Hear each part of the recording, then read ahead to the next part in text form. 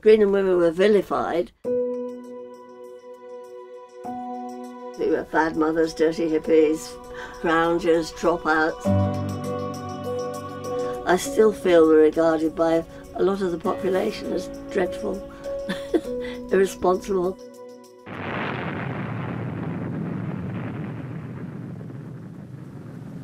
We felt nuclear war was very close in the early 80s.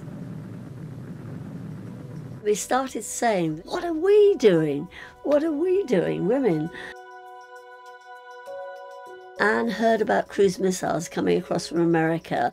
Despite positive opposition to the sighting of cruise in Britain by 2/3 of the electorate, it has been introduced by a government apparently determined to accommodate the American military machine at any price. And so we thought we can get there first and stop it.